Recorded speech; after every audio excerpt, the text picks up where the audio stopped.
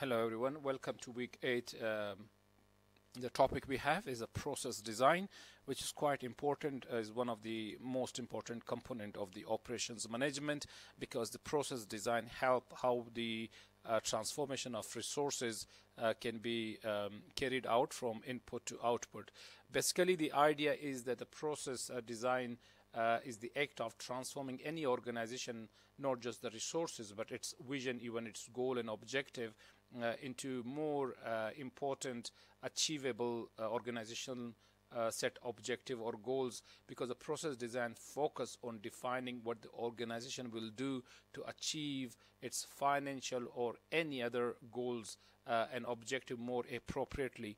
So when we say what exactly is process design in operation management is about the sequence of operations activity or operational activity that would be performed on a set of input to get the desired output. That means the process design in any organization, either is a production organization, manufacturing, or servicetization, they take the process design takes a set of input resources which are then used to transform something into output of product or a service, if it is the service organization. Though there are number of categories of the process design that can be used to differentiate the type of process design based on analytical, experimental, or procedural categories. The process design in operation management, we know operation management is a broader concept which has to run the business day in, day out, business as usual activities. So the operation management has important elements inside. So we know operation management can be carried out with a strategy in place, operation strategy for achieving its long-term objective, and then the planning and control, where we need to make the best or optimum use of resources, and then we have to take care that how the customer the requirement for any business to look after customers, how that can be properly performed, and then looking to applying different models, including lean synchronization, let's say just in time, total quality management for continuous improvement. However, design is another important component within operation management, because in design we are looking for a number of things, that is the elements of the operations for various activities, and that can cover the product design, the service, if it's a service organization, how it's going to be designed, how we can provide quick and efficient services, what is the design of the services, and production, let's say, how is the manufacturing design, processes of the technology, job design for staff, layout, and how the things can be carried out in, let's say, if there's a manufacturing plant, what is the right layout design according to the need of the business, and supply chain management end to end, how it will be designed, what is the process. So the important part for any operation management team is to see the appropriate processes, they are designed and they are developed and implemented accordingly, because the objective of any organization is to provide a service and product which satisfy customer needs and their its value for their money. So a product and service design is based on the customer feedback and requirement as of the requirement of the market trend. So process design is where the product is broken sometime in different parts, which further can be carried or can be further studied to go in detail, that how manufacturing or production process can be redesigned to make it more efficient. Same is the case in the servicetization.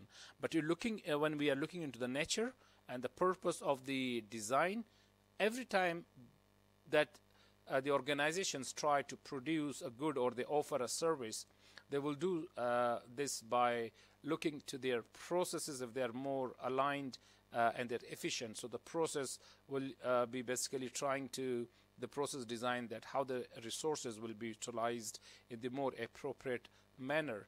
So we are looking to the product, service, and the process which develop them. They all have to be designed with the common ground, where they can affect the product design because the process design can be directly applicable on the service design. So instead of making a decision during the process design, it is important to see what is the impact of the process design on the product design or the service design, and vice versa, because the product design and service design can also have impact on the decision of the process design. So it is like two-way traffic that you see, that there is a common ground, process design. Either we are doing a business with a production, so a product design and process design, we have to see how they're going to be supportive and aligned to each other. And the same in the case of service organization, how the services can be designed, how they can be processed with different activities, and then what is the process design for running that particular business. Look into this graphical illustration. We can see here that the product or service designing on one sphere, one circle, and then we have designing the processes on the right side of the second sphere or the circle we have. When we see the design of product and services, they should be designed in such a way that they can be created effectively. However, the designing the processes, they should be then designed so that they can create all product and services which the organization operation is likely to introduce.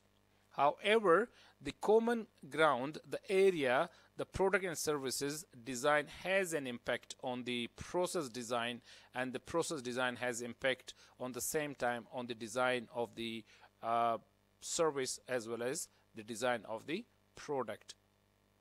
So when we look to the to differentiate the impact of the process design on the design of product in manufacturing or the design of service in servitization, we know that the design of the product and the design of the processes, that in let's say any manufacturing operations, there's overlapping area the activities of the product as well as of the process design that are going to be quite beneficial, supportive and aligned.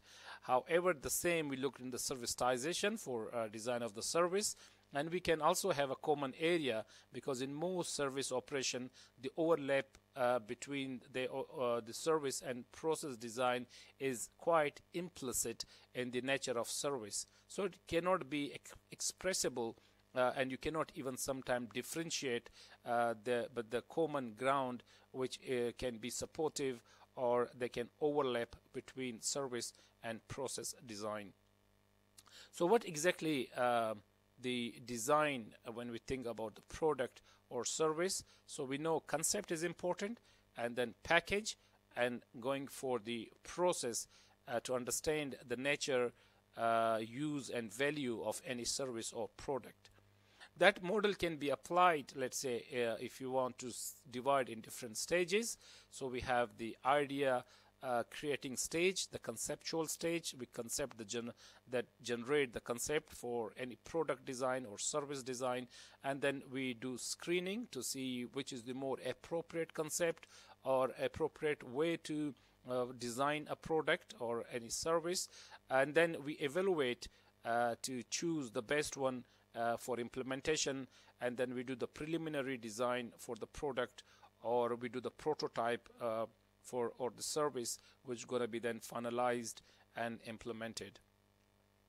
In concept generation, the idea can come from customers, formally through marketing activities, and even you can do research and surveys, listening to the customers on a day in, day out basis. That is going to be quite helpful to generate concept. Idea can come from competitor, because there are a number of examples that you see what the other competitors are doing better, and then you can do reverse engineering and then redesign the process. Idea can come from the staff. They are involved in the operation, and they can find how things can be done efficiently to avoid more time consuming processes. So how you can meet the need of customers on daily basis, and then you can carry out research and development activities, and that's going to be also very helpful to generate ideas for concept generation. So through brainstorming session, let's say crowdsourcing and other feedback, we get all the ideas to filter them, the ideation which help to get the best out of the selection, and we choose the best design for product as well as for service. However, designing the product or designing a service, we should be designing the product or service in such a way that they can be created effectively or efficiently rather. However, when you're designing the process that produce the product that we have designed or the service, so first we design what kind of product we're going to produce or what kind of service that's going to be offered. Then the important stage is that the process design, that the product or that service will be offered or the product will be produced. So processes should be designed so they can create all product and services which the operation is likely to introduce. That is very important because the decision you make, so the decision taking during the design of the product or service will have an impact on the process design that produce this product or services or vice versa. Now, looking to the different types that we can apply in the manufacturing organization or production organization, and then in contrast we compare with the servitization. So what are the key process design? We can see in this graphical illustration from variety point of view and volume. So high variety, low volume, or high volume, low variety. If we take the example of manufacturing organization for manufacturing process design. So we have 5 types here. So we can see that the process for the task and flow from the diverse nature of the product or to the repetitive nature, or from the intermittent to the continuous. So we are basically trying to see how the design of the process is going to be more appropriate, depends on the nature of the business. So we can see here that the top left of this graphical illustration in the box, we have first option is the project processes, which comes down to the jobbing processes, batch, mass processing, and continuous processing. So that's quite clear from this illustration. We're going to look more in detail in the next slide, that it looks like the project process has very high variety but maybe very low volume. However, in contrast, the bottom right of the box, we can see continuous processes. They must be very high in volume but very low in variety. So similarly, we look into the servitization, service organization, their design process. We can divide them in 3 main types: professional services, service shops, and mass services. And here again, if they are very high in variety with low volume, that is basically professional services, very customized and tailored. But when you come to the bottom right of the box, we see in this graphical illustration this high volume, very low is the variety here. So it is similar services can be provided, and that's maybe the service is just automized, and then even the machine can perform the same service time and again with very less options of variety. And this can be further look into this graphical illustration in a manufacturing organization, for example. So you do project, do you see the jobbing to batch, mass, and continuous, and we know the volume from left to right, and then variety from bottom up. So if we put in this matrix project at the top, the variety is very high but the volume is very low. For example, you are doing construction. How many people make house? So in life, maybe once or twice you make a house, but how many times you buy shoes? So there's this maybe every month or quite frequently. Or how many times you buy, let's say, chocolate or ice cream or any other product which you are consuming every day. So this is the difference, that the design of the process or the design of the product that we're going to put in the category here, this production or manufacturing, if this is something very customized, it is going to be tailored. So if you order something, it's going to be costly at the same time, but they're going to be time consuming, but it's going to be very few in number. There's a very niche market for such product.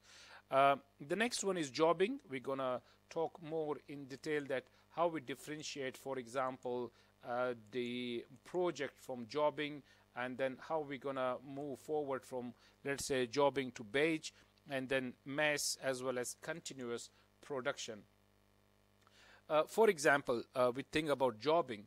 So various processes are used in the manufacturing field. One of those processes known as jobbing processes, which is one where resources are allocated to multiple projects at the same time. In the jobbing process, a high variety of the product are generally produced, but a lower volume. Example of jobbing process include, let's say, bespoke tailor and precision engineering product. So the precise niche product, for example, which is more in variety than the project, but still very low as compared to batch and other categories of the business production. So the example here, we can see that the product, a medium variety with a medium volume, can be a batch. For example, the use of batch process include the vehicle component assembly or clothing manufacturing, for example, if it is coming to be more customized. When you go in batch, that is the more volume, because batch processing is the transaction in a group or a batch. So no user interaction is required when the batch processing is underway. This basically differentiates batch processing from transaction processing, because it involves processing transaction one at a time and require sometimes user interaction when you are doing in the different processes of the transaction during batch processing. The batch process generate a product, but the sequential processes need they don't need necessary to generate a product. Some example of the batch processes are beverage processing, biotech product manufacturing, for example, dairy processing, food processing, pharmaceutical, and some maybe, let's say, soap manufacturing. They are produced in a batch, and they are when started the process, so it continues to complete.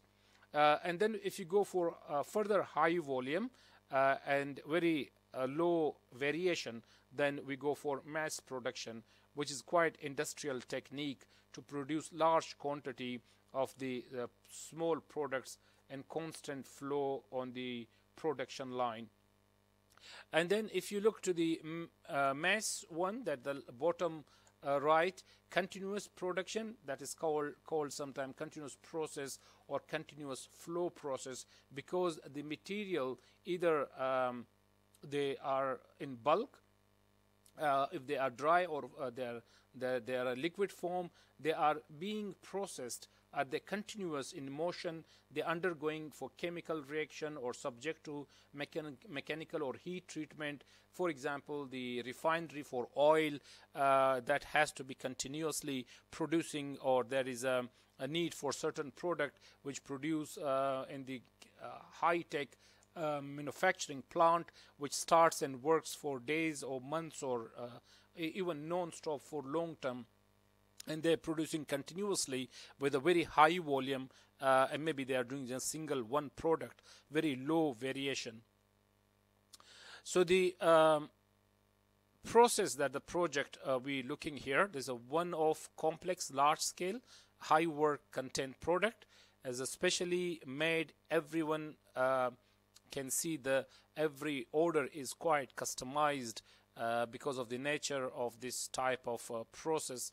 And then of course, it's defined start and finish if it's just like a project. So you're going to be doing, let's say, construct a house, or you make a building, for example. That is or make a dam or any infrastructure. So that is a particular specific customized one-off activity to be completed. So this is very low volume, but the variety every time you are doing it is totally different thing. Is a different project, is in different scope, and it's a different requirement. So it also need different skills to be completed or coordinated. So it is a high-tech let's say, manufacturing, technological innovation, medical treatment, discovery or research project, or also, let's say, construction or development projects are some of the example for the project processes.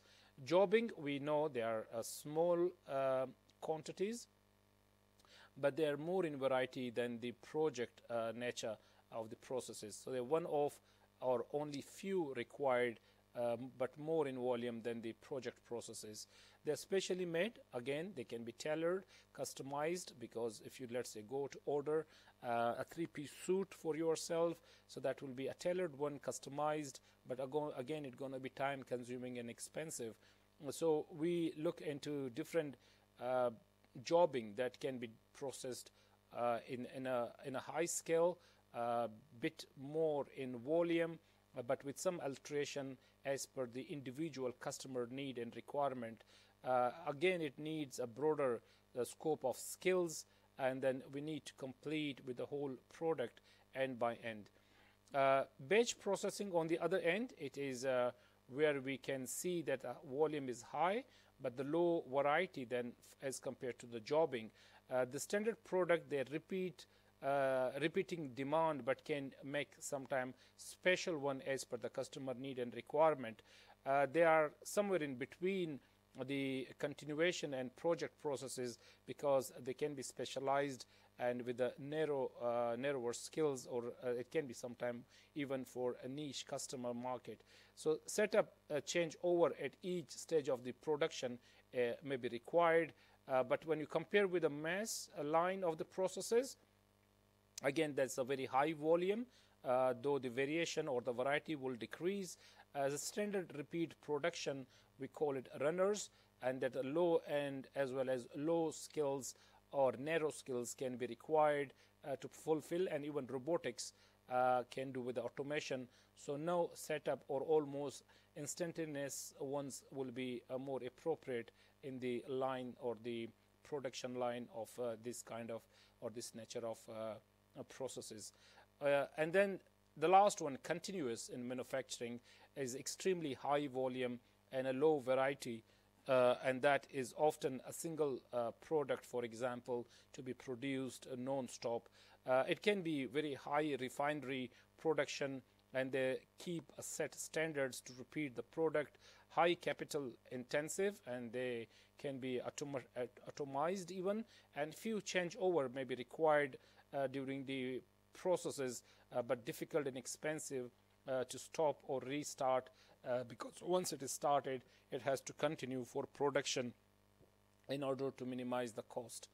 Then you look to the servitization, the three key important types, from the professional to service shop and mass service. And exactly, we know that each one has the variation because of the variety as well as the volume. So the professional services, let's say a bank, somebody wants to go for an international business transaction, or they want to do a business account for taking a loan for doing a new business, it's quite professional services will be required, as compared if you go to the same bank and you just withdraw the cash or deposit money. Even it can be done by the ATM machine. So that is mass services can be repeatedly carried on with a high volume with very low variation. So the important point that we need to understand why we need process design to minimize the cost and have flexibility, because they get the best out of the resources. So we reach to a point where we can see the differentiation between the volume and variety, and then we see the demand and capacity, and then we again depend on the nature of the product or service. So there are 5 important types in the manufacturing operation process design, and there are 3 important categories that we can classify if we do processes for servitization.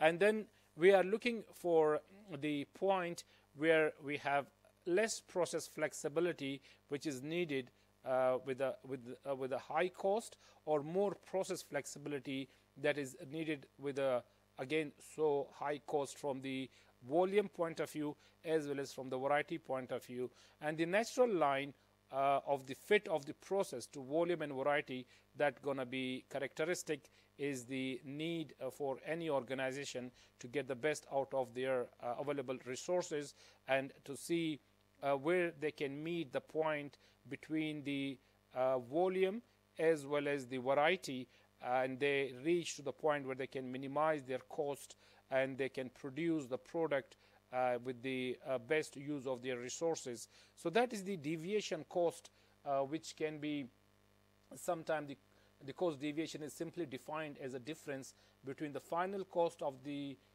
project or the product and the contrast among without any changes to the original outcome from the project. To calculate the let's say deviation cost and how to make it with the flexibility, we can calculate the average mean price from the number of periods or observations that the process which can produce a product or offer services, or the services carried on. Then we try to determine each period deviation. We take the average, we sequence each period deviation, sum the sequence deviation together, and divide the sum by the number of observation, and we get a number which we believe is more appropriate to that is needed for high cost to ensure bring efficiency and effectiveness with the flexible approach for standard deviation of the cost. We try to make sure that the mapping for process is in place, because the process mapping is where we need to see how different activities can be performed. If it is, let's say, manufacturing, how the raw material will be collected or received or delivered, how we can keep the inventory, how different production design work can be performed, and from different steps and different processes, how the product will be finished to be a finished product without any defect or error to reach to the customer. So that is more important, that how we do the mapping for the process. So the process map is a planning and management tool that visually describe the flow of the work. So a process map is also called a flow chart, process flow chart, process chart, functional process chart sometime, or it can also be called, let's say, process model or a workflow diagram. So a process mapping is an important aspect of manufacturing industry.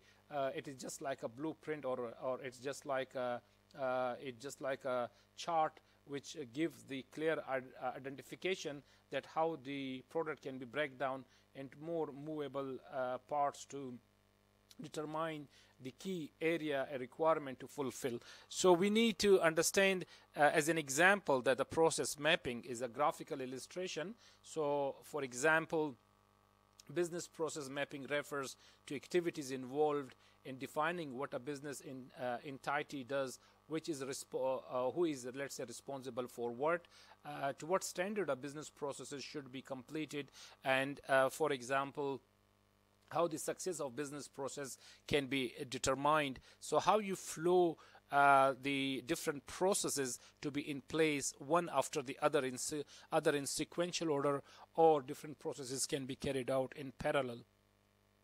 So this can be some of the symbols as the standard symbols on the industry use, and they can be applied to give just the signs that people can understand what does it mean. And you can apply, if you want to design a process for the organization, then you mean that delays where you have to stop or hold on for a minute or for some time, you have to put a sign, and how this sign means. It's just like the traffic signs on the road. You understand what different sign means to you to understand if the road is no-go or one-way, two-way traffic. It is exactly the same signal can be, or signs or symbols can be applied in the process design within manufacturing or service organization.